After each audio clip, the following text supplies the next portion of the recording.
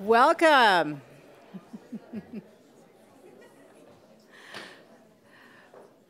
Welcome, everyone. I'm so glad you're here. Today's presentation is for you, the members of the Anderson Ranch National Council.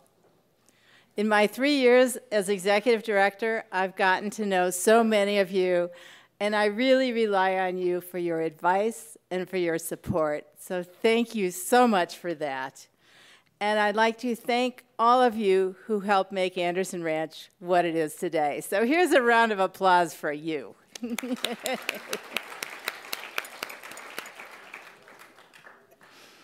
I'd also like to thank all of our sponsors with a very special thank you to Sue Hostetler and Donald Drapekin and Toby Devin Lewis, who have sponsored today's program and the following events at Casa Tua. So thank you so much.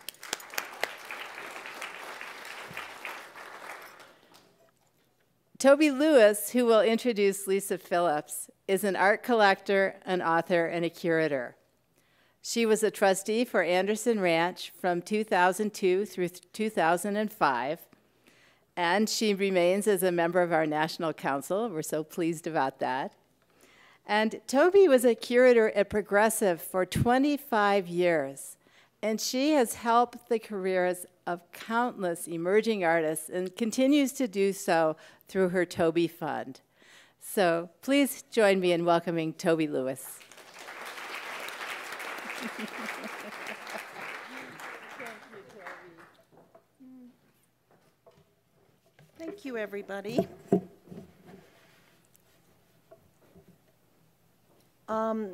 It is my pleasure to introduce Lisa Phillips. I'm on the board of the new museum in New York, so I work with Lisa often and a lot, and she's more than my director. She's become a really good friend. We travel together in groups, we travel together individually, and it's been wonderful, wonderful getting to know you. So we're all very fortunate to have her here at the Anderson Ranch today to moderate the conversation with two leading millennial artists, Trevor Paglen and Ryan Trecartin. Lisa has been the director of the new museum since 1999. During her tenure, she has tripled the size of the museum, its board, its staff, its budget, and its attendance. She also conceived and realized a major expansion of the museum's first dedicated building. Prior to arriving at the new museum, Lisa was a curator at the Whitney Museum for 2 decades, where she organized 6 biennial exhibitions, several landmark thematic exhibitions, including Image World, Art and Media Culture, Beat Culture and the New America, and the American Century, as well as the first museum exhibitions of Richard Prince, Terry Winters, and Cindy Sherman. At the new museum, Lisa has co-curated exhibitions by Carol Dunham, Paul McCarthy, and John Waters, and most recently organized a major survey of the work of Chris Burden. Lisa has authored over 20 publications, has lectured extensively throughout the world, held several teaching positions, one as visiting critic at Yale University, and was named one of the top 40 New Yorkers by Time Out magazine and top 100 businesswomen of the year by Cranes. It is with great admiration and respect that I now turn the program over to Lisa. So today we're going to talk about art in the digital age, and I want to thank the Anderson Ranch for having me here. The iPhone only made its appearance 7 years ago, but most of us no longer remember what the world was like before it. Driverless cars were considered to be a crazy fantasy not long ago, but today we hear about prototypes that are going to be released next year. Algorithms in the US control some 70% of all trading on the stock market. That sounds crazy, but it's now normal. Dozens of companies are trying to figure out how to use drones for commercial use, be it for deliveries, data collection, or other purposes. And huge armies of engineers are chasing after the holy grail of artificial intelligence. The advances just keep coming fast and furiously. Machines that can learn, intelligent robots are close at hand. And we've really begun overtaking science fiction at this point. So we're really witnessing nothing less than a huge societal transformation that ultimately no one will be able to avoid. It's the kind of sea change that we can really only compare with 19th century industrialization, but it's happening so much faster this time. Just as the change from handwork to mass production dramatically altered society 100 years ago, the digital revolution isn't just altering specific sectors of the economy, it's changing the way we think and live. It's also changing how culture is produced and received. Many artists are creating new forms of art that reflect these changes and reveal the complexities of the digital age. Today, I'm so pleased to welcome Ryan Trecartin and Trevor Paglen, two leading artists of the new millennium who are deeply in tune with these massive changes. And they see in the future. They see the future. Their approaches are so different, but they're both changing the conversation about culture, and they're highlighting the urgencies and possibilities of this new age. So we're going to hear from each of them today individually, and then we're going to have a conversation together. But before we do that, I want to say just a few words about the museum's role in this changing landscape, which has caused, in our case, at the new museum, has brought us into frequent dialogue with these two artists. And I really admire their work tremendously. The new museum has been at the forefront of the intersection of art and technology since the turn of this new century, and maybe I can have the first slide. Our mission is to embrace innovation and cross-disciplinary creation and support new forms of art making. And our core audience is millennials, so we have to be there. We have to be at the forefront. We were the first museum to devote a space to digital works. The next photo, please. That's our media lounge, which now seems like a really archaic idea. That was 12 years ago. Next slide. And the next.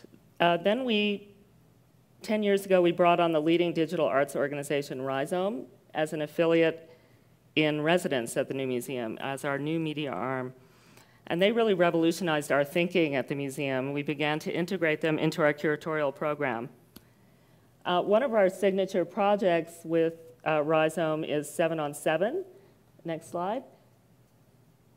And that is a program where we pair top artists with top technologists to produce something new and share it with the public. Next slide, please. Both Ryan and Trevor have been part of this program recently. And here you're seeing one of the projects that we produced. This is Friend Fracker. It's a collaboration between Harper Reed, who was a hacker and the chief technology officer for the 2012 Obama campaign, together with Rafael Lozana Hemmer, who's an artist. And they created this platform that randomly deletes friends when you click onto it. So instead of defriending, which has a very negative connotation, this was just random friend fracking. So at the same time, we transformed our website into its own experiential space, a parallel destination to the museum itself, to the museum building. So museums are no longer just buildings. We're software platforms too. And websites are their own destination. So we began to actively commission work for our website. Next slide, please. This is one by Brenna Murphy called Cavern Code. And next slide, another by Taryn Simon in collaboration with Aaron Schwartz called Image Atlas. Both of these are highly interactive works that you can only experience online. Okay. We've also grown our web traffic to over 2 million unique views annually, and our social media platforms have exploded. We have over 1 million followers on social media in less than 5 years. A year ago, we launched New Inc. Next slide. And that is the first museum-led incubator for creatives working at the intersection of art, technology, and design. Next slide. We have over 100 people working in this space next door to the museum in a building that we own next door. Last week, we showcased their projects developed over the past year. And interestingly, many of them are breaking down boundaries of what it means, to be a creative practitioner. They're much more fluid in their self-definition of what it means to be a creative person today or an artist today. And here they are experimenting with Oculus Rift. Okay, finally, this fall we're going to release a book with MIT Press called Mass Effect, which is the first anthology to look at the impact of the internet on art and the history and debate around that. What is the status of the studio artist in an era of total interconnectivity and online production? How should we think about authorship and identity in the context of crowdsourcing and online communities? And furthermore, where should we draw the lines of the art world when artists are increasingly apt with each new generation to circulate their work on platforms far removed from traditional institutional frameworks? So these are some of the questions that we're going to consider today with these two great artists. And we're going to start with Ryan. I'm going to introduce him now. Born in 1981, Ryan is an American artist and filmmaker based in LA. He studied at the Rhode Island School of Design, graduating with a BFA in 2004. His creative partner and long-term collaborator is Lizzie Fitch, who's here somewhere. There she is, who will be speaking later this week with Ryan. And he's been working with Lizzie since 2000. Ryan's feature-length video works update moving image practice for the internet age. His fast-growing body of work explores the impulses and attitudes of a generation whose self-perceptions and relationships are deeply tied to media. His first major solo exhibition, entitled Any Ever, started at the Power Plant in Toronto and traveled to the Museum of Contemporary Art in LA. His work has been included in the generational Younger Than Jesus at the New Museum, the Whitney Biennial in 2006, and most recently, he was the co-curator of the 2015 New Museum Triennial Surround Audience. He's represented by Regan Projects and Andrea Rosen Gallery, and I invite him to join me on the stage.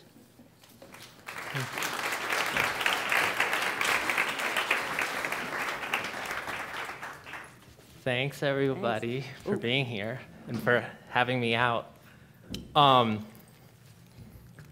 Okay. Should we show that clip before? Yeah. I was thinking before we have the questions, I just showed this one clip. Lizzie and I are going to show a bunch of clips when we do a talk, so I'm only showing one right now, and it's 2 minutes long, and it's a trailer we made for the Any Ever show at PS1, but the first two movies from this actually showed in Younger Than Jesus, and that show gave us an opportunity to work on a much larger body of work that we evolved then over the next 2 years, and then it showed at PS1. So this is a trailer for that. Being post-family and pre-hotel ends today for me. Did you not identify with the demo? There's nothing wrong with stopping things early. Adobe, do you think Brett would be mad if we stopped the premise early? Yeah, but... JJ, I just found out I'm driving! Hi, JJ! I'm not the only star to touch that star. I've been a CEO since birth. I want that. I'm just feeling out all my options, man. I'm finally just an as-if. Sense me now. Cedar, My advice to you... I can't wait until they invent concept camo. I'm gonna go wash off this picket fence and fuck up a tanning bed. People, look at what I use. People. Merch. A one-love accident. Cute. Hey, bitch. All I'm saying is... Capitulation is sexy when you land on the right vibration. And together, we're told. I try very hard to be transparent. There are no people. Recreate Pangea. I love redistributing myself to people who haven't learned about me yet. Where's Globalius? Your friends have no boundaries. I know I also made this. I'm describing a personality trait. And really rad, exchangeable, racially progressive body parts. Am I over-existing? Or am I over-existing? That's my inside joke. What? I'm really into the third world right now. I collect things. I just designed an airplane that has ashtrays in the aisle. Can you believe that? Ashtrays? Share. Harley, feels like prison. I love being in places that mean nothing to me. Now I can take this memory without fear of further utilizing it.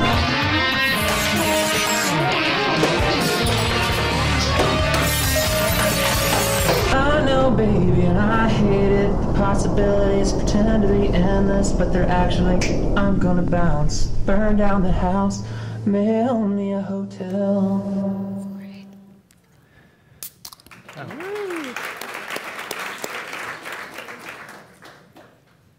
Great.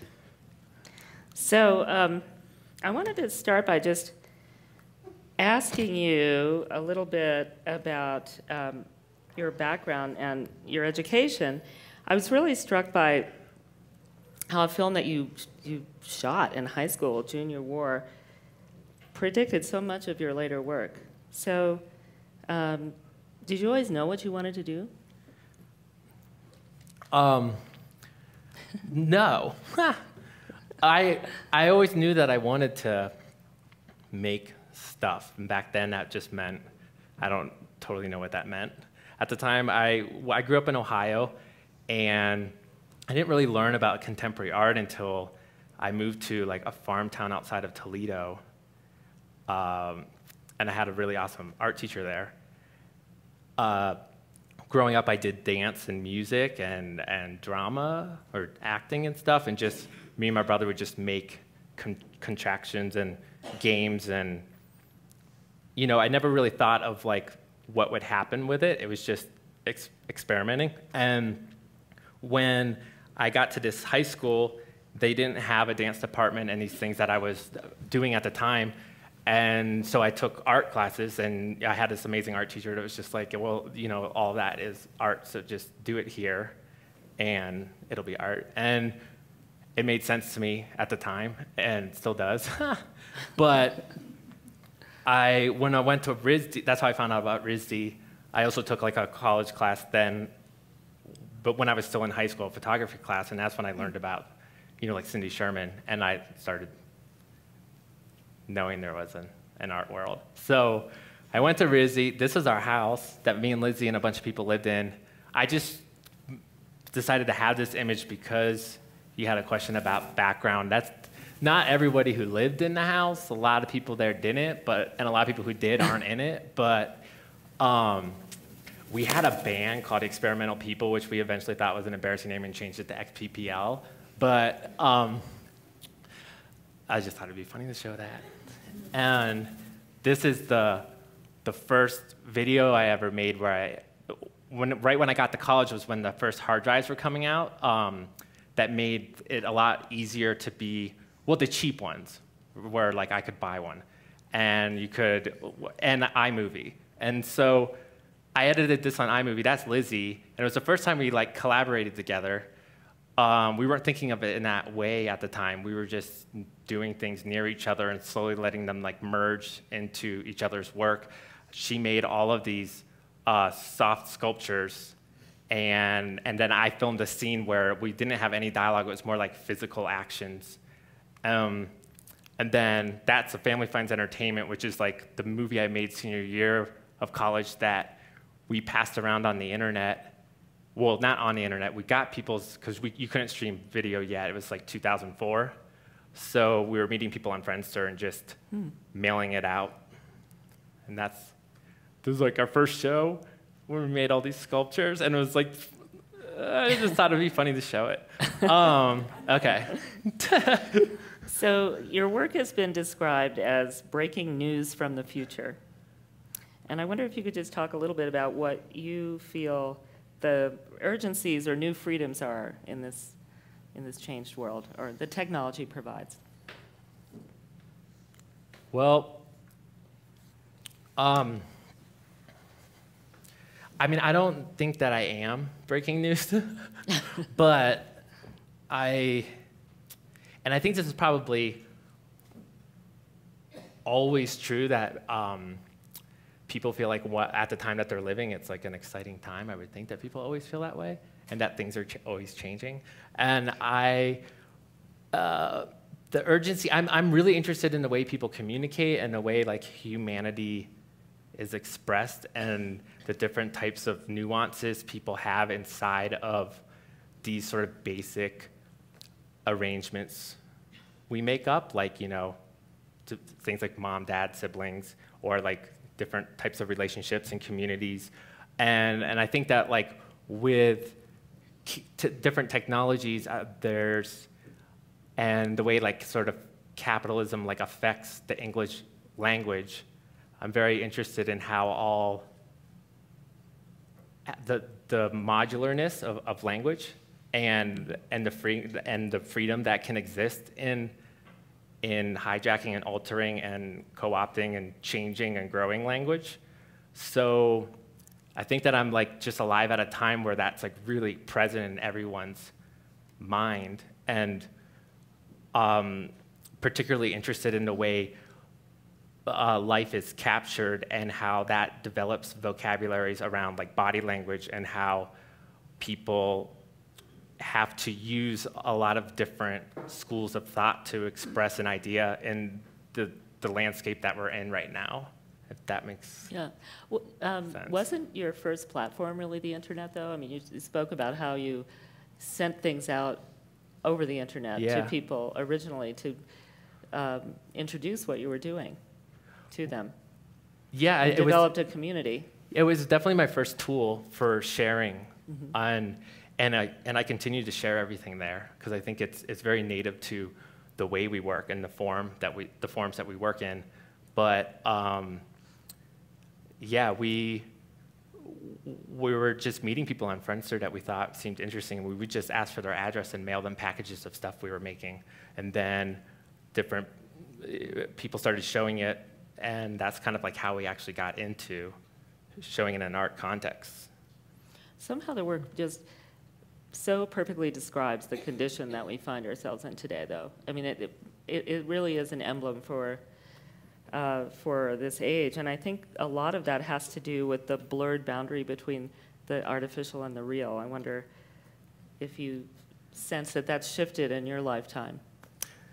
Yeah, well, I remember being, so when I revisited that, I shot a bunch of footage in high school in 1999, and at the time I thought I was making a documentary, and then I didn't revisit it until 2013, and that's when I edited it. And we'll show some clips when Lizzie and I do a talk 2 days from now, if any of y'all come to that. But I was really struck by the relationship people had to the camera, because like you said, and when you were giving the introduction, you forget how much has changed just in the past 5 years.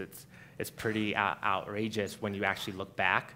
And at the time, because you couldn't broadcast video online yet, and you couldn't stream it, there was, when I would bring out the camera, everyone was like, why do you have this? Are you going to narc on us? Like, everyone thought it was, the only thing that could come out of it is something negative, or they just didn't notice I had it. And then once people embraced the idea, because the Blair Witch Project happened at the same time, and like people were really into this idea of making something that, to pretend like it's real, but it was actually scripted. And we were kind of doing the opposite. We were doing things and then pretending that they were scripted, and then calling it a documentary.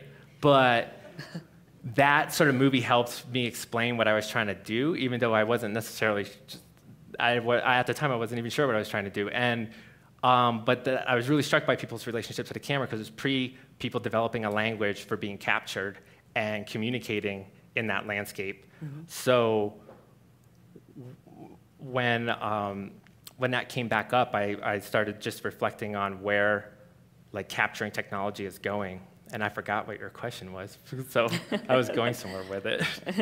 What was about the real and the artificial? Yeah, I don't think there's a difference for... That's not a difference. I never have ever seen it as a difference because I think that everything is real and everything has value. And so just because one reality might have less participation in it, it doesn't mean it's not real. And I think authenticity is a moment in time. It's not like inherent to anything. So an authentic moment is like almost like an agreement. But something made with very sincere intentions or with a sense of authenticity can be later used in ways that are very divorced from that. So and can become real to another group of people in a new form. And I think that there's a lot of, the way like sort of like queer theory and gender sort of politics have really sort of come a long way. I think we're starting to see really unusual forms of that seep into culture that and outside of gender and sexuality, and people are sort of derooting things and accessing them as vocabulary sets and using them to build ideas. And in some senses, it's really frightening to some people because it can, every community, every network has its own set of parameters and realities, and people are learning how to let things coexist. You can have both. You don't have to have one, but the binaries don't have to be there for progress to happen, I guess. So in your there's a lot of fluidity and transmutation, and along the lines of what you're talking about, of sort of unmooring stereotypes and opening up possibilities for shape-shifting and transforming identities. And we were talking before about how there are over 100 ways to sexually identify right now. That's changing as fast as technology, and probably because of it, I think. Yeah, I mean, when you have an opportunity to experience other people's who are far away, there's more out there. I mean, but. So talk a little bit about language and translation, because I know that's a topic that is important to you. Well, I'm really interested in the translation of ideas and sensations and mediums. I really interested in the way language is translated, but I only know one language. So the way that I've translated stuff has been very much a mess, but I'm interested in what that creates. So the process, the sort of production process we have is like a series of scripting processes, and every script is its own language that then gets translated. Because when we, like all the different performers we work with, they're all artists, and we cast different sort of platforms where they can sort of create inside of the script. And so some people, will be like translating an idea, some people will be channeling it, and some people will be acting it or performing it. And then every sort of single component, that interaction is a form of translation and script writing in itself. And like the end part of editing is a translation and a scripting at the same time. But in those general terms of translation, I feel like inside of that there's more details. I just don't really know. Well, you were talking about how you look at words and how you look at written language as a visual form, which I think is really interesting.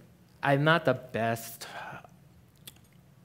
reader and stuff, and so I feel like when I was growing up, I would always look at words for their form and the way that they sound, and think about how that translates to ideas outside of the definition that particular word might have. And I feel like when I'm translating a spoken sentence, I'm also thinking about the formal qualities in the written form, and also in how the sound relates to the space and to color. And I see sort of all body language and visuals as being an extension of the verbal vocabulary. So in the movies, I think a lot of times everything that's happening on the screen is like an extension of the language being expressed and a translation of it. Well, the titles are always amazing. Do you title everything, or? Well, not everything. I mean, Lizzie works on the titles, and sometimes someone else will have an idea, and we'll use it. IB area. I mean, any ever? I came up with those. Surround. I but yeah, the titles are really important to us as like poetic jumping off points. They're like frames, or like rafts or vehicles to begin the digestion process. But they are not like, you know, we tend to not want to explain what a piece is doing, because we really like people to have multiple reads, because even when we're making work, we want to create opportunities for ideas rather than reducing what something could be. So I feel like we use titles as an opportunity to do that. Like give someone a jumping off point, but it doesn't like close it down. So I know you're also interested in marketing and mass retail, and you have a personal interest in that, and as well as the idea of self-branding, which has just become, you know, kind of more and more important, I think, for millennials. It's huge. Yeah. So you were going to show something. Related to that. Both of these are from the Younger Than Jesus show, and it's the beginning of the Any Ever body of work, and I'm showing these right now because I think Lizzie and I, starting with the Younger Than Jesus show, developed started to develop our ideas more clearly around how we're presenting the movies in a gallery or a museum context, and what opportunities are there. And we started to use the basic like theater setup as a landscape for language. So we started compositing furniture and using furniture elements in a similar way to the way language is used in the movies. And so, like there's like these composites where like there's the couch on top of this bed that has these rugs on it, and the pillows are on top of the posts.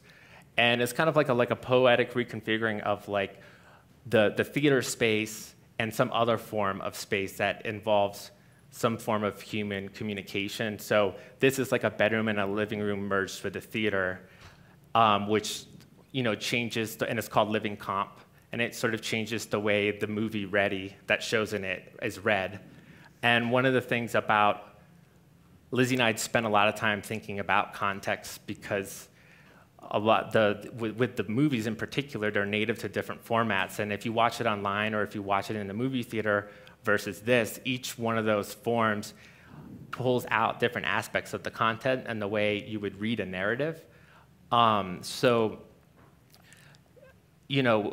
If you were to watch this movie in a movie theater, you're trained to see things as scenes and to see a movie from beginning to end, and you would read it very differently than you do in an environment that sort of reflects conceptually the ideas that are in the verbal language of the movie. And then, on the internet, you start reading more the technological aspects into it, and just the ability you have to like start and stop and pause and read it in different directions. But, and here's a good example of like a composite furniture. You can kind of see it, but,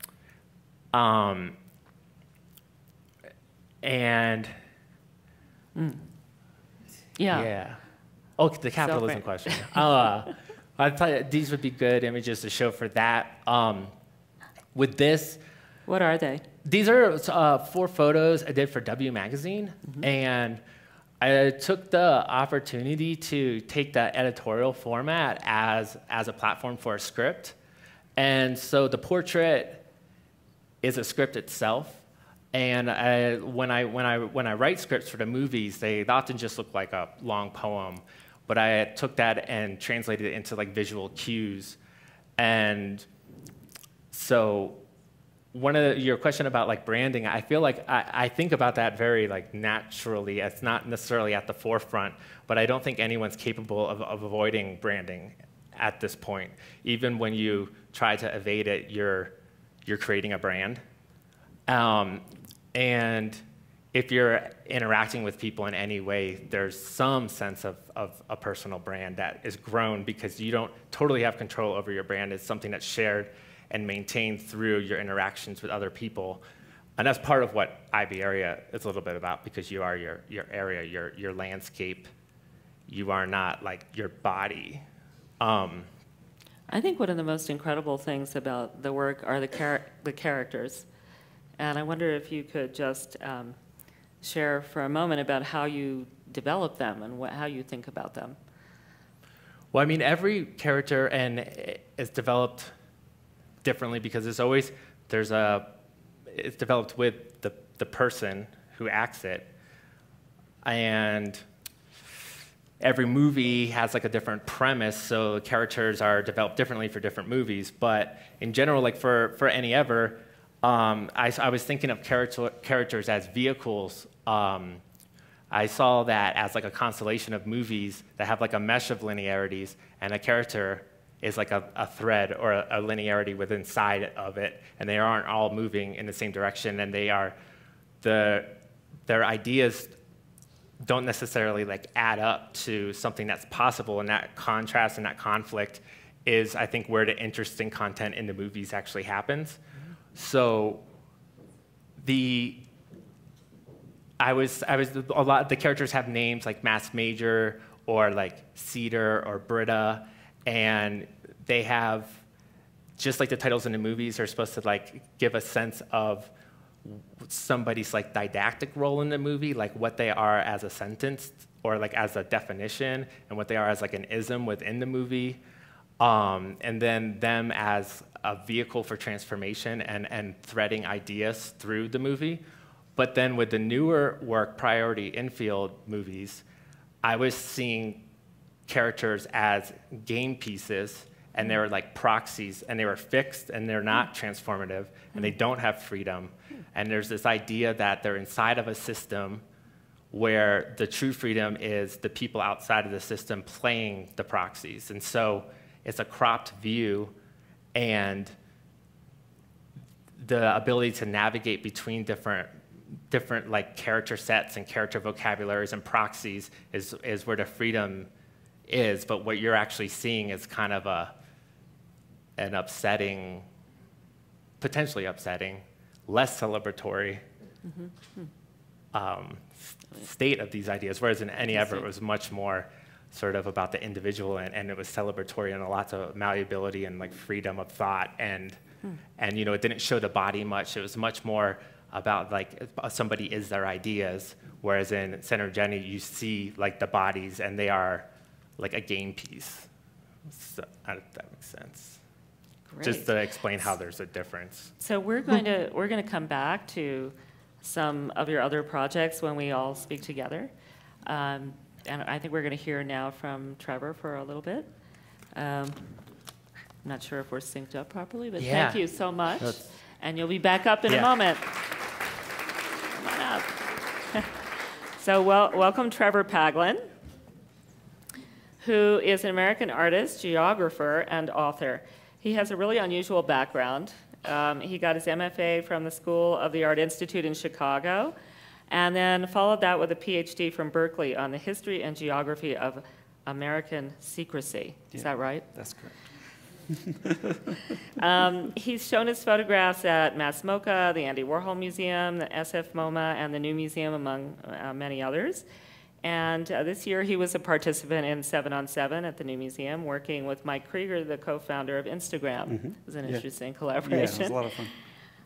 Paglen also worked on the film Citizen 4, and he launched a satellite with creative time. How many artists can say that? He is the author of several books, including Blank Spots on the Map, The Dark Geography of the Pentagon's Secret World. Yeah. Okay, he's represented by Metro Pictures, where he's going to have an exhibition this fall. So doing a whole range of activities. Trevor, I wanted to ask you, as an artist, in what way are you interested in images and image making? I know you've thought a lot about that. Yeah. Well, I mean, I guess I'll just throw up one of my images here real quickly. I guess I'm interested in images as a way to see the historical moment that we live in. And I mean that very, very literally. I mean, like, what does the world look like here in, July 2015 or whatever it is? And I think that images are a part of, they're kind of like a vocabulary that we use to understand just what the world is and what the world looks like at any particular moment in time. And so I'm interested in images in that sense, but I'm also interested in the fact that images are extremely slippery and bizarre things, in the sense that I actually don't think images mean anything at all. I think that the instant you try to force an image to mean something, it will run away from you. And so I'm really interested in images as inherently self-contradictory things, like things that on one hand are a part of the vocabulary that we use to understand the world and understand our place within it, but at the same time, things that whose meaning you can't really pin down and whose meaning will always run away from you the second that you try to pin it down too much. And so, I mean, I think this is like, these slides here is pretty typical of my process and kind of exemplify that wanting to see something and that image running away from you at the same time. These are documents right here that I use as part of a project that I've been doing for many, many years at this point, where it's tracking all of the secret satellites in orbit around the Earth. So I have a project where all I do is like try to find satellites around the Earth that don't exist, right? And a part of that is using star charts, understanding the night sky. And a part of that is collaborating and corresponding a lot with astronomers around the world, astronomers who go out and are looking at the sky on any given night, and they might see something moving and say, well, what's this? And try to look it up somewhere and not find it. And the reason for that is because they've seen something secret. So I do a lot of work to collect this information, process it, build models, software models describing satellite orbits and systems like this that are designed to track stars and satellites, and to make images that basically look like this. And this is basically a bunch of dots in a line. Right? And so if you were to encounter a photograph like this in a gallery, it might say like, oh, this is this particular satellite and this is the constellation that it's in, and so on and so forth.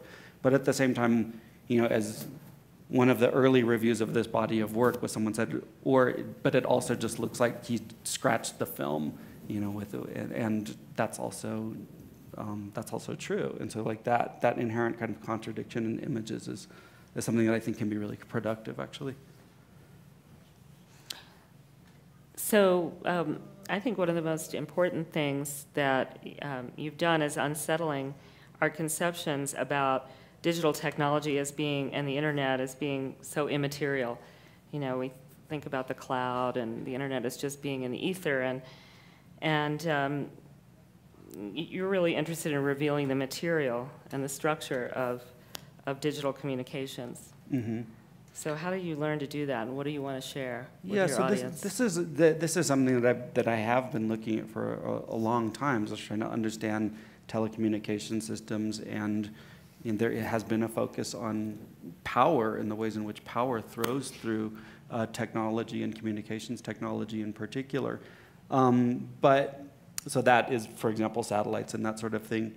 But I've been friends with a woman named Laura Poitras for a long time, who's the director of Citizen4. And when Edward Snowden kind of came to her, she came to me basically and said, well, this crazy thing's about to happen where we're about to really learn a whole lot about how the NSA works and how the National Security Agency works. And she said, I'm working on this film. Why don't you help? And we'll do a project where we, first of all, are going to look at this archive of documents that Snowden has provided and try to learn how to see by using this archive, how to learn how to see what mass surveillance looks like, what global telecommunication structures look like, and then go out and try to make images that, that can aid us in that act of seeing. And so this is an example of a Snowden slide. This is one I think is one of the most remarkable Snowden slides that very few people have commented on, that basically shows the kinds of networks that the NSA uses to spy on people, or to spy on entire countries, or the entire world for that matter. The orange dots here are places where they spy on satellites. Regional, these red dots are places where they are using embassies to spy on people. So on most embassies and consulates, they'll have spy stations on top of them. The green dots are third-party liaison. That will be foreign intelligence company services that they collaborate with. The yellow dots here, where it says CNE, that stands for Computer Network Exploitation. So those are places where they've actually hacked other government or other or foreign companies' telecommunications hardware or software, and either implanted viruses or bugging equipment to kind of collect things from all over the world clandestinely. And then these blue sites are here represented as large cable, and what those are fiber optic cable choke points. And so the vast majority of global telecommunications doesn't go over satellites, it goes through undersea cables, so fiber optic cables that are at the bottom of the ocean. And those cables come on shore at very specific places. There's basically 4 places on the West Coast and 2 on the East Coast. So the one you have a picture of one on the East Coast. So one of the things that I've been doing, one of the projects has been going to these choke points and photographing them. And the rules of the image is that inside the frame there has to be this collection of tapped fiber optic cables, but at the same time there's no evidence of it in the image itself. So again, kind of coming back to that idea of here's an image that's helping us try to understand the historical moment that we live in, but also the image runs away from any evidentiary or kind of realistic thing that you want it to be. So this is the beach at near the Hamptons. Yeah, this is in Center Long Mauritius. Island. This is Mastic Beach in the Beach, Hamptons. Which is right where TWA Flight 800 went down. Right, absolutely. I find that an unbelievable coincidence, but maybe not a coincidence. So I've been looking at these like nautical charts a lot that are, these are really some of the few documents that show more or less precisely where these cables are. And these are the maps that are designed for ship captains, so they don't put anchors on top of these lines and pull them up. But they are considered critical infrastructure, so they don't really like talking about where they are. So more recently, what I learned how to scuba dive. So I thought, well, what would happen if you actually dived into the ocean in these photographs? And so this is a preview of some of that'll be at this exhibition. Is that off the Mauritius? What's that? Where are you diving here? This is off the coast of Miami, actually, and this is one of the guys I was working with, and this down here. This is a production shot. Is that a cable? Yeah, this is a fiber optic cable on the ocean floor. Wow. These are just from my own archives. I wasn't making these. You have to make these grids to try to find these things on the bottom of the ocean. It's kind of a pain in the butt. Here's another image of this is one of these fiber optic cables on the bottom of the ocean. Yeah. So your images are often really abstract, and I know you're very interested in that and conscious of your relationship to history of abstraction, both in painting and photography. Yeah.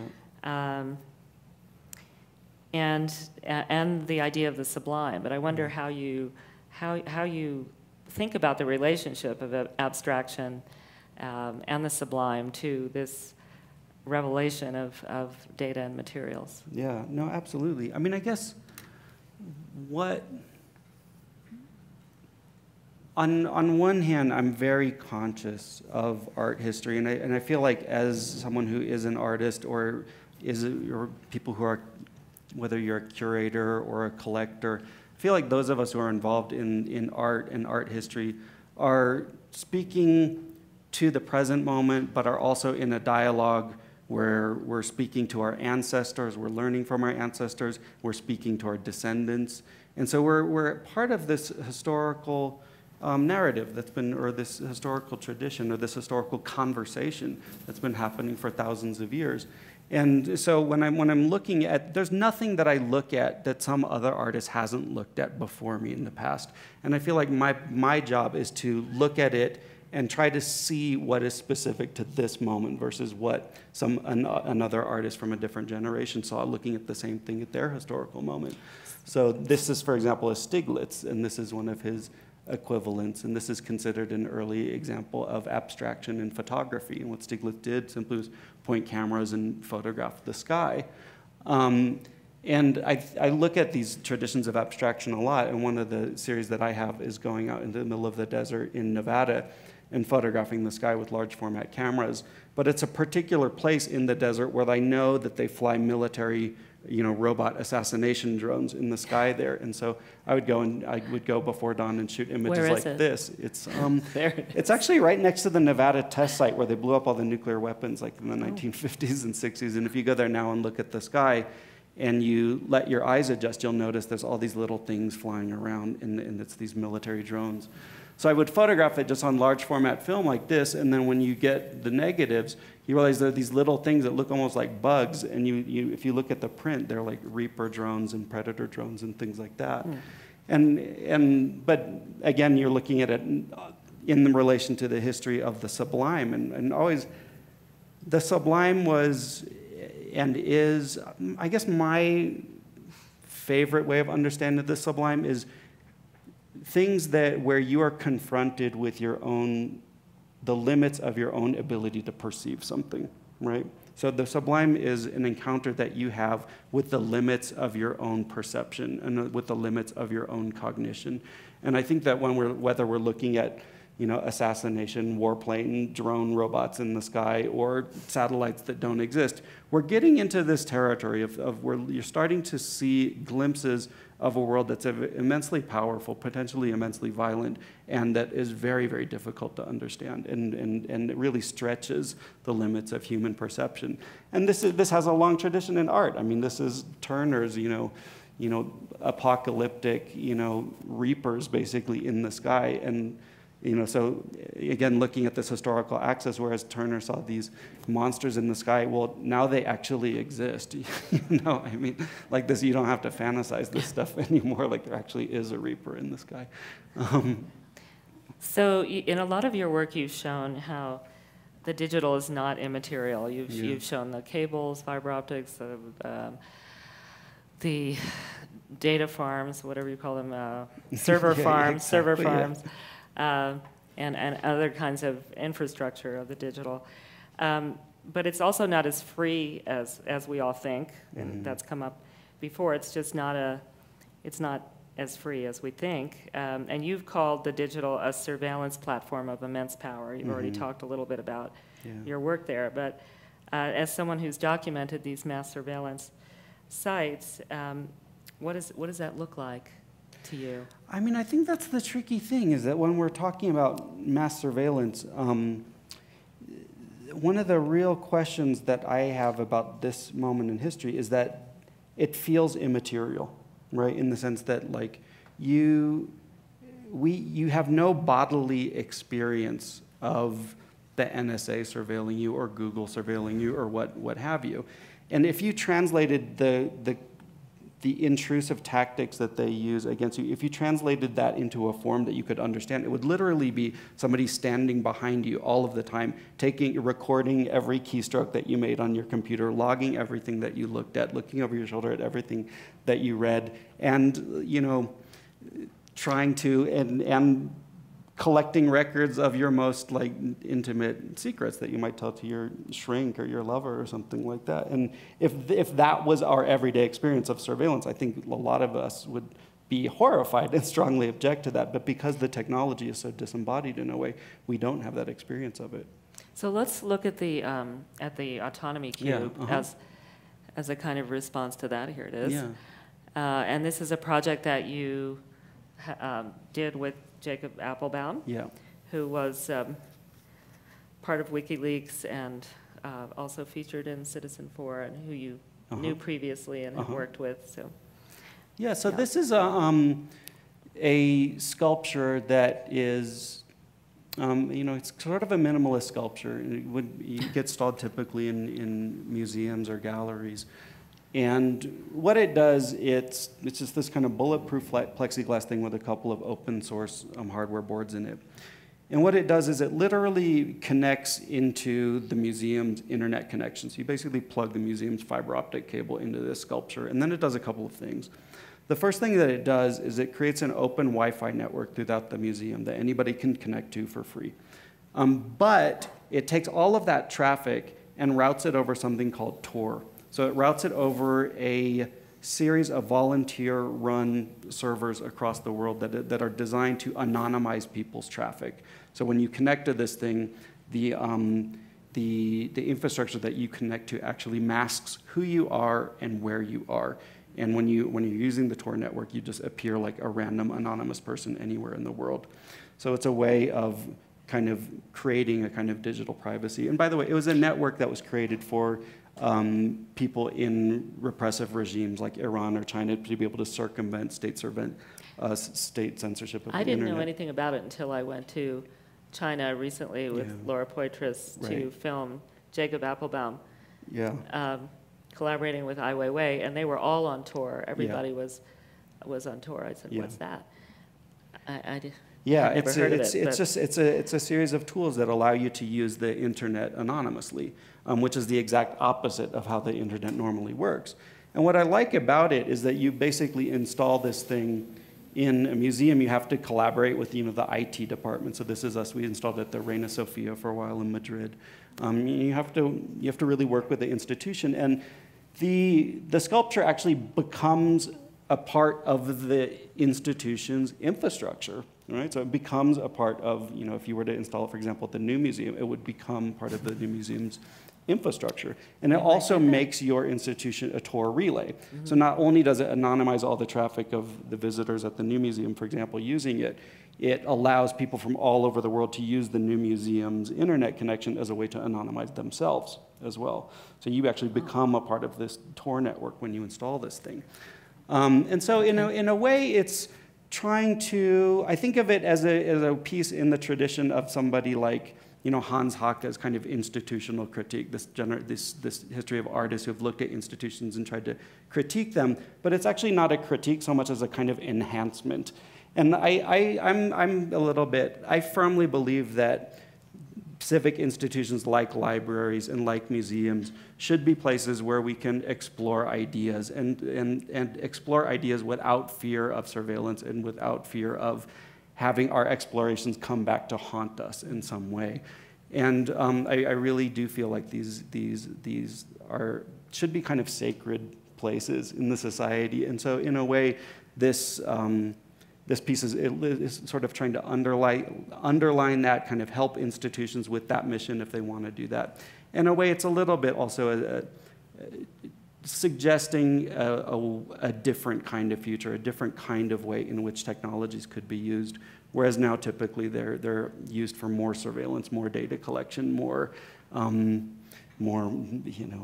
refined visitor statistics or what have you. I'm trying to imagine what would a world be in which we use technology to enhance privacy, to enhance freedom of curiosity, or to enhance our ability to explore ourselves. Do you have some images from Citizen 4 too? I do. I think so. Yeah. So these are images from the film Citizen 4. And again, some of these images are very abstract. So this is a seascape in Cornwall, which is probably one of the most important surveillance sites in the world, because this sea is just filled with fiber optic cables, and there's a massive NSA base overlooking the coastline where all these cables come on shore. There's this giant NSA base at this place called Bude. So this is an example of that. Is there anything in the title or the labeling that indicates that? Or is that in the film? Oh, if you're showing the photographs.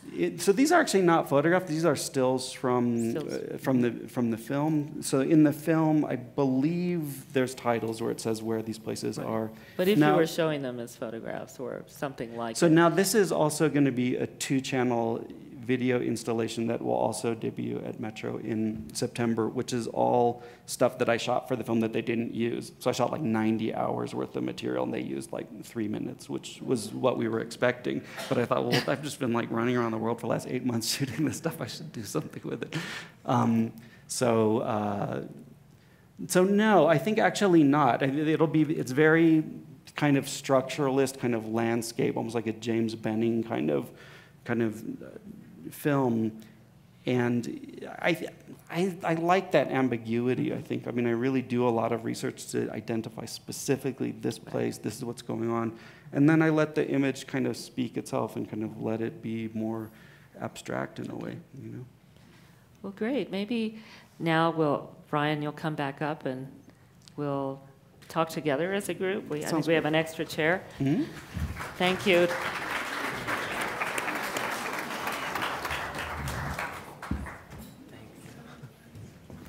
I think there's another slide. No? Oh, those are the other. That's the others. Oh, these are. That's like. Fun. So I wanted to just ask you both about how you think about platforms for experiencing your work, because you've worked across so many different platforms. I'd love to hear a little bit about that. Do you have any ideal platforms or? Yeah, I don't. I mean, I guess for me, there's all the different media that I use, whether that's a video or a photograph or even like a lecture or a talk like this or writing that I do. And I feel like it's all different aspects of a kind of meta project, which is trying to see the world and trying to understand it, you know, with these very kind of simple goals. But I guess the way that I approach it is I try to create different kinds of media that allow different avenues into the kind of underlying work that I'm doing. So you come hear me give a lecture, you'll get kind of one avenue into it, whereas if you go see an exhibition, you might get a different avenue into it. But I don't think about like any one media as being able to contain, you know, a kind of complete story in a way. Sorry. Oh. Okay. I thought it would be cool if an image was up instead of a white screen. Okay. Sorry. It's all right. Do you want to say something about that? Yeah. I don't know. I like to think of platforms as puzzles, and because I feel like an idea, I'm really interested in how ideas can version themselves through their experiences, being altered or landscaped or managed in different platforms. And so, you know, it's easiest to talk about it with the movies, but when I was talking about like a context being like a sort of like sometimes being like the protagonist of the work itself, something that maybe is already made, if a new platform shows up, I would see that as like an opportunity to generate a different version and alter the meaning of that piece and reflect on the different ways it has resonated, you know, in culture and different people's experience with it and the feedback that we've gotten. But one of the things Lizzie and I have been focusing on a lot now is other kinds of platforms that, you know, aren't in the institutional setting or easy to access online. So we've been starting to look at like making games and how that sort of just the ideas around the way games are structured, how they relate to a lot of the conceptual content that we're dealing with in the movies. And, you know, like something like the Oculus Rift doesn't totally work in an institutional setting the way it's designed at the moment. And but there's starting to be VR platforms and more people own them. And like, how do we create versions of like a body of work that transform and accumulate different types of meaning there. So I think the platforms are like generative and are generative. And both of you are so involved with collaboration, deeply involved. It's kind of a core principle. So where does collaboration end and authorship begin? We talked a little bit about that at lunch, but I'd love to hear a little more about your thinking. Do you want to go first? Sure. Yeah, I can go first if you want. I don't mind. Okay, I mean, I think I'm sure Lizzie and I will talk about it a lot when we have our talk, but collaboration for me, it's different with every person I collaborate with, sure. But in general, I don't know, I was thinking about the conversation we had at lunch today about like authorship, and I think that like because we have more of an ability to record all the different things that we're doing, and all of the contributions to a particular work are networked, and people are working in these more networked ways, I think people are a little bit less afraid of their ideas disappearing, and they're more excited about those exchanges, and they're less territorial because the technology is there to be less territorial. And it's harder to be territorial, and it doesn't feel good. So I just think people are very pro-authorship but have a different sense of it, where there could be different versions of an authorship, and it can mean different things in different contexts. And for us, what we see as like the signing author, or whatever that means, is just a person who like initiates a project, manages the arc of it, and is responsible for it being out in the world. But then there's a credit system for all of our pieces that have all the different other kinds of authorships that exist inside of the work itself. So that's how we've sort of like come to terms with crediting. And how did you experience collaboration on the recent curatorial project? Oh, it was amazing. I loved that experience so much. For the New Museum Triennial. I mean, I was really surprised by how many artists didn't talk in this way that I'm used to hearing artists talk, where they're like always saying I, and they're like really inside their own heads, and it's like their practice, and it's like they're alone in a room. And so many people just were talking about their ideas in very unterritorial ways, and it was very exciting.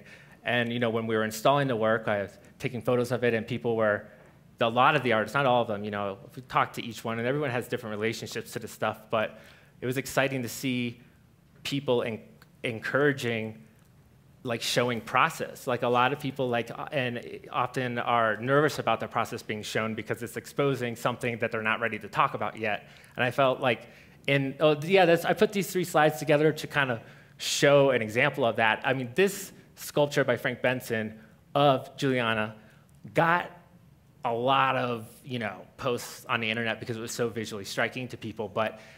And so I think it's the easiest one to like talk about like in a slide of this happening. But there's this post of it being installed, being uncrated, and then there's a post of Juliana, she's standing next to it, and then there's this post someone else made with the K-hole campaign, ad campaign stickers, where she's doing the pose underneath it, and all these different like versions of relating to this sculpture aren't specific to its final state, and it kind of creates a situation where there isn't a final state or like a final presentation of it.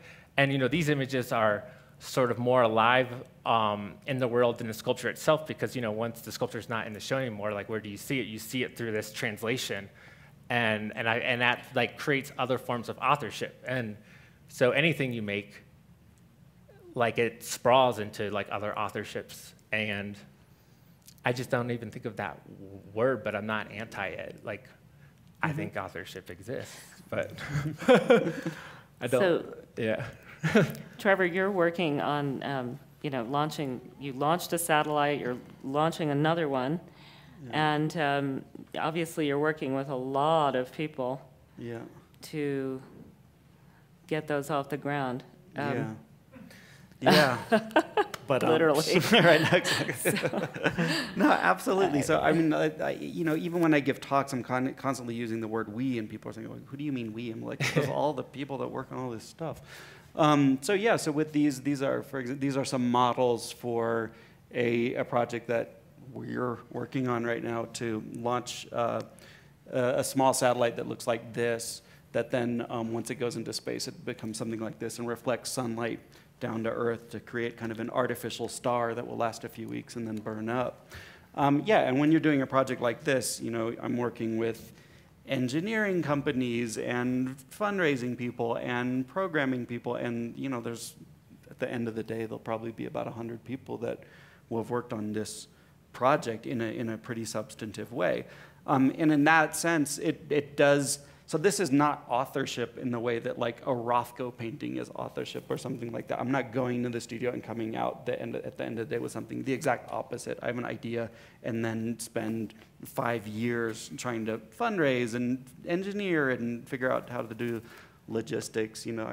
There's that phrase like 1% inspiration, 99% perspiration. I'm like, that's an incredibly generous ratio. This is like 0.00001% inspiration. And this is going to function like a temporary star?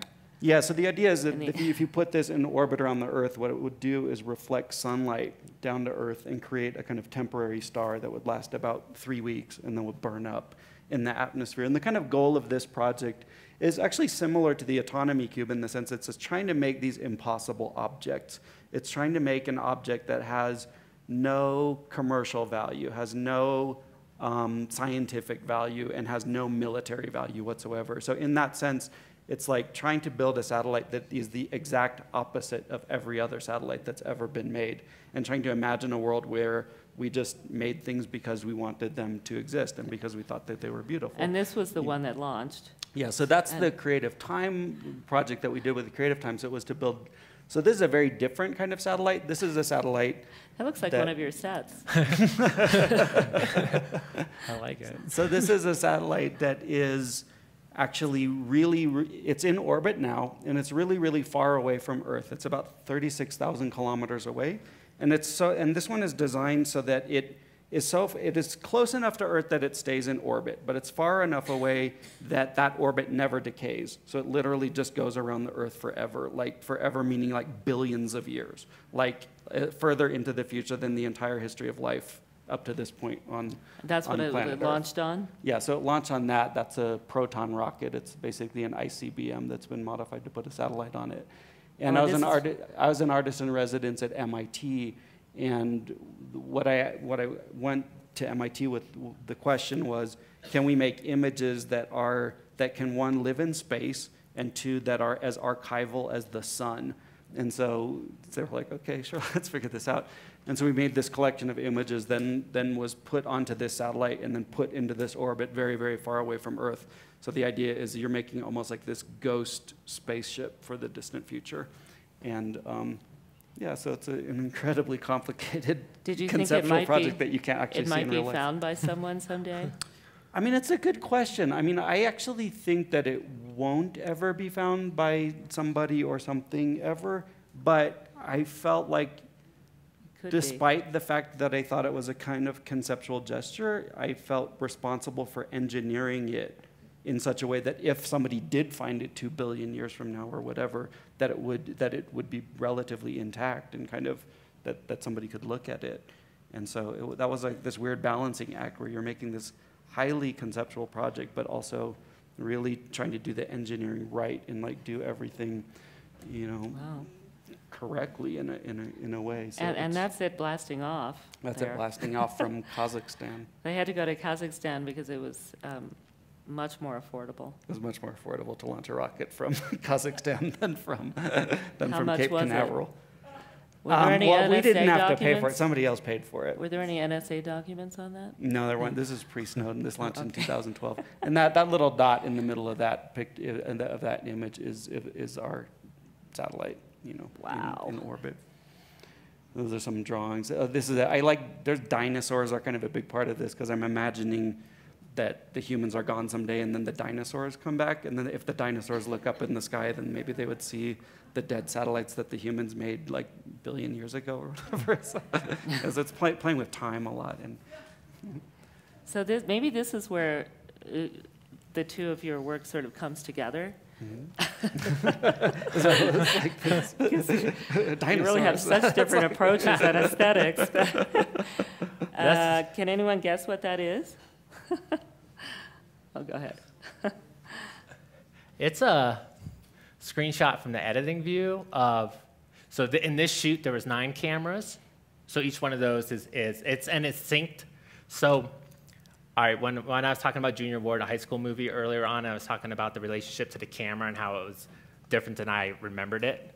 I was trying to create a situation where there was a new way of capturing where people didn't have a language for it yet, and they haven't developed a way to express themselves as comfortably as they have now with a handheld camera.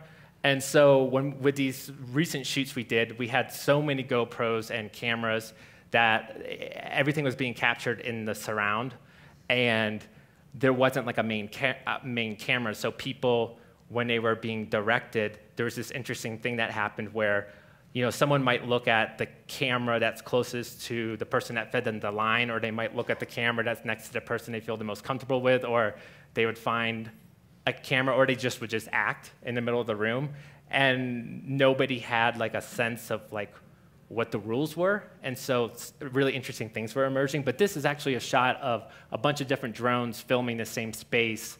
And these are like, consumer-friendly, personal drones. Or Lizzie calls them quadcopters because she doesn't want them associated with like the military drones. But she is the one that like got us into this and then taught everyone how to fly them.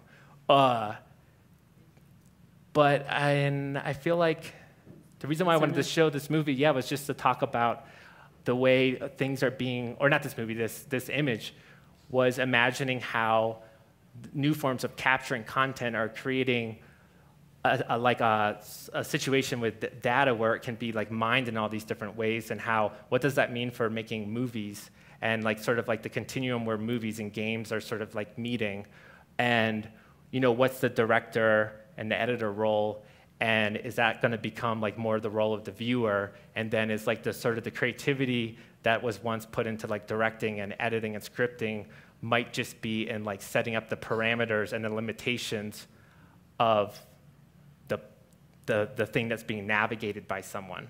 So, imagine if these things were not only collecting like 360 views of everything, but they're also collecting, smell and like depth and air temperature. At a certain point, it's almost like it's like time travel. And that being like an inventive act where like the past and the future are both malleable, creative places that exist in the same realm. And sort of this like lack of like a mass narrative encouraging people to participate in multiple linearities in like a way that's like meshed and networked, and where like contrasting and conflicting ideas can co-inhabit somebody's state of being without it being a situation where you have to pick one or the other. You're just existing and there's like a diversification of the self and what that is in like more of a plural sense. Yeah. I think that's a great place to end.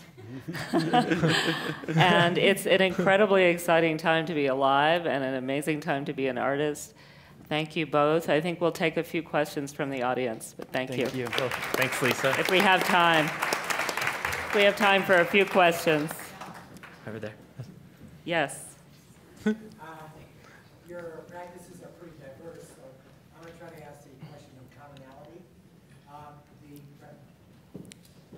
The technology today that allows you to do these things, I'm going to use a question about self-defense and vulnerabilities.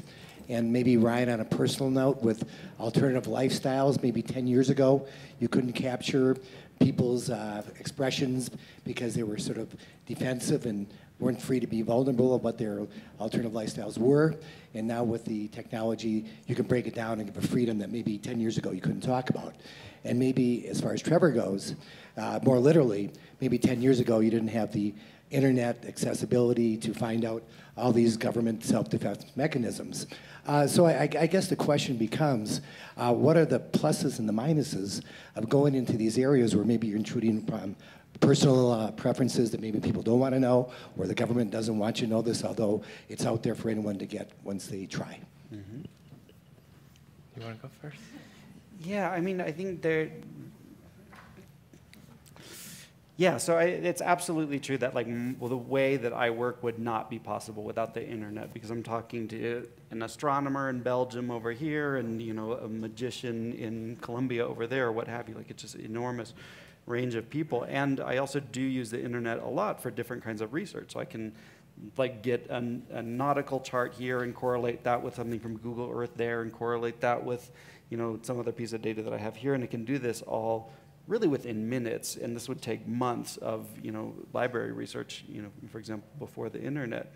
And there is a kind of irony there, in the sense that at the same time, I'm very critical of the internet, in the sense that I really do think that it was developed by a lot of bright-eyed people who thought that this would be a technology to kind of create a global village. I mean, that would allow a kind of new kind of humanism through interconnections, and that is true to a certain extent, but it has had the effect of creating the greatest system of mass surveillance that the humans have ever built, and that has a kind of enormous, there is a kind of enormous totalitarian possibility within that as well.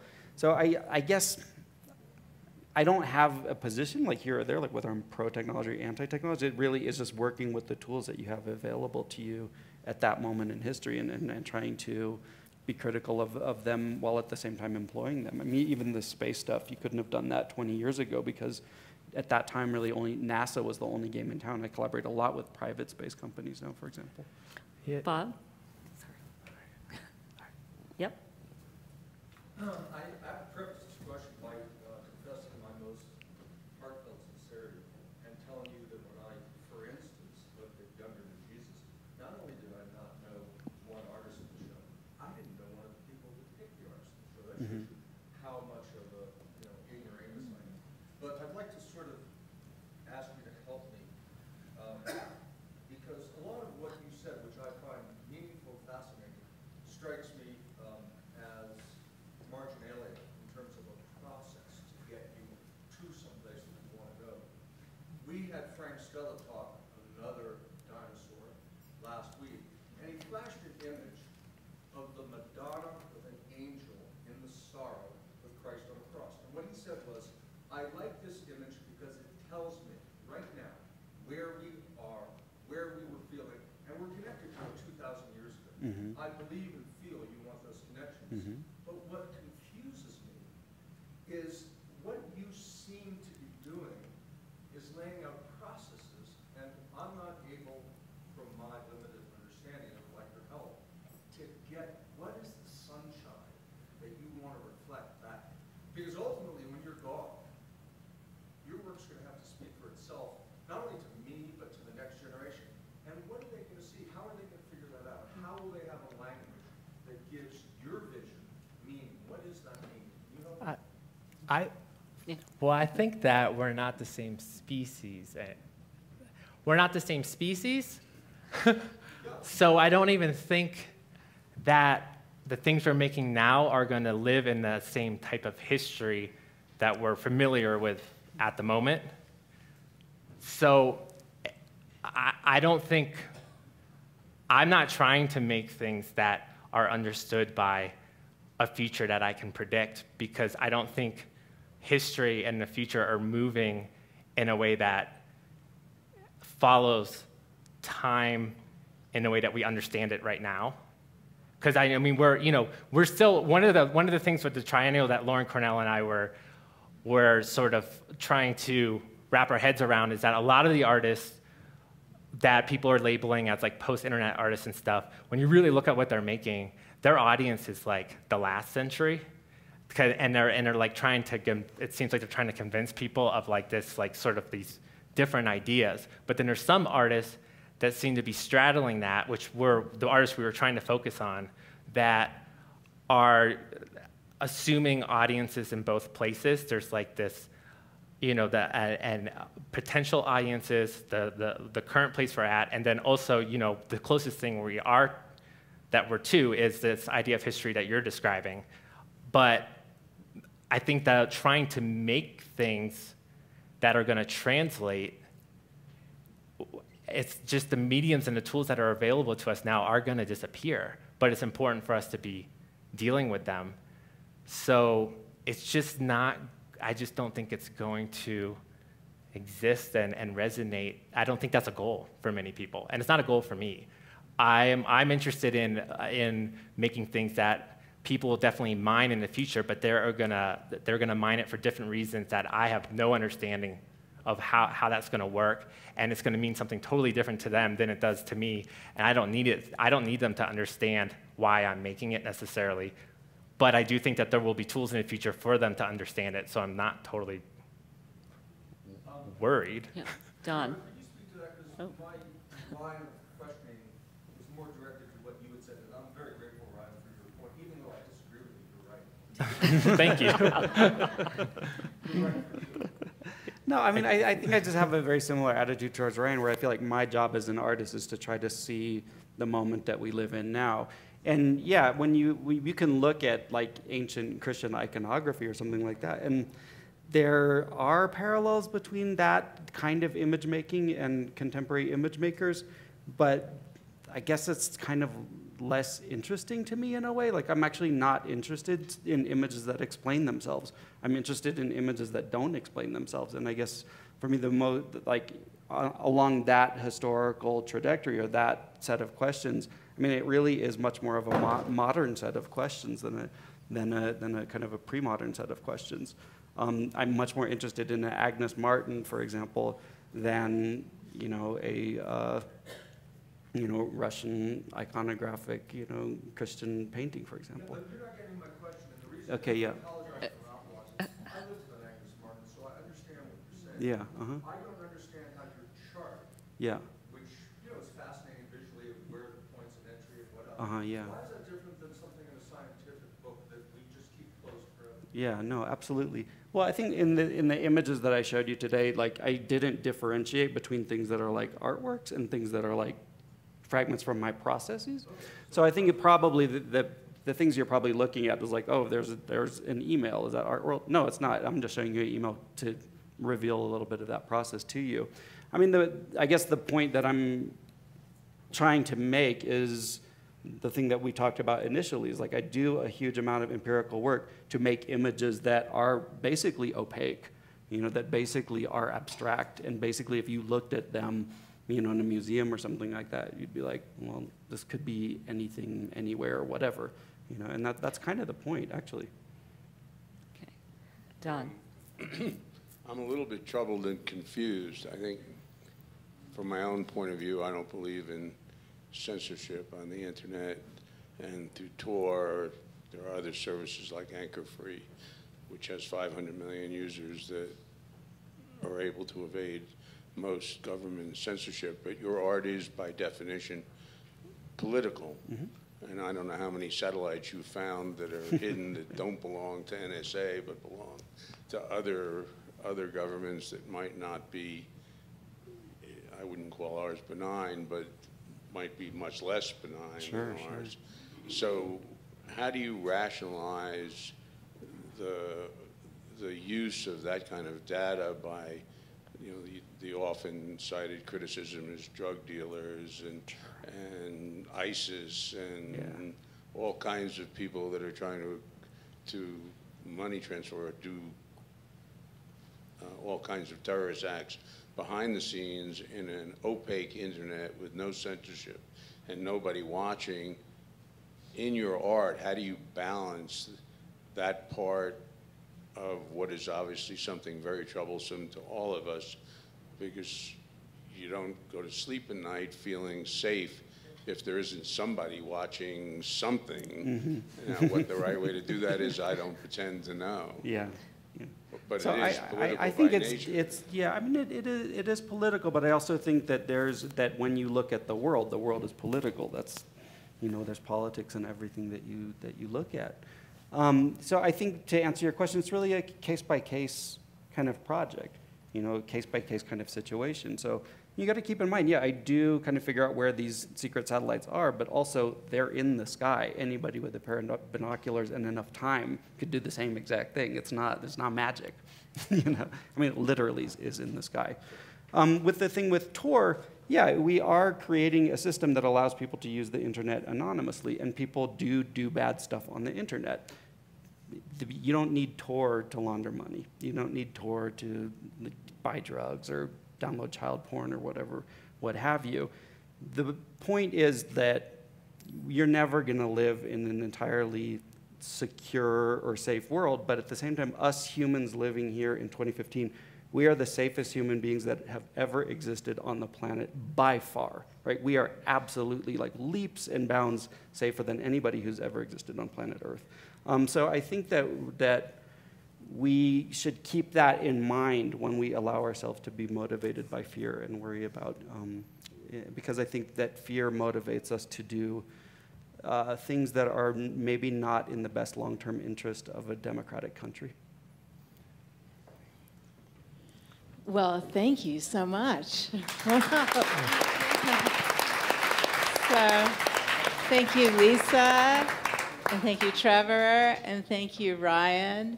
I think we've seen hyper people in some of Ryan's works, and we've seen emissions and transmissions in Trevor's works, and now I think we should all go forward with no fear.